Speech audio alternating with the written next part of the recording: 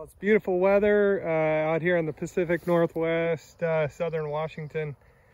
The bees are definitely out today. Did a hive inspection yesterday, found 3 queen cells.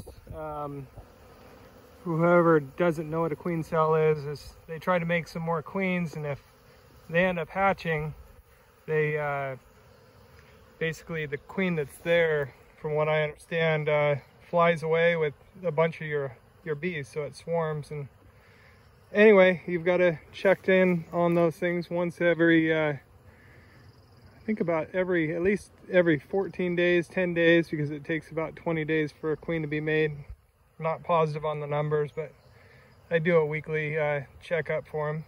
But anyway, the grounds are just loaded with flowers. I've got some buckwheat and clovers planted, and letting the grass go and the wildflowers go, and we have tons of native blackberries here, and they're just starting to pop.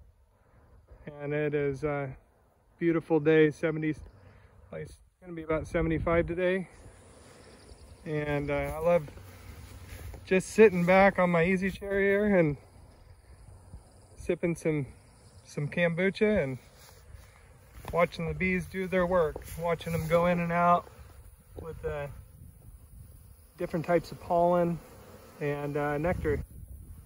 Anyway, take care. Dave and Tiff's homestead here.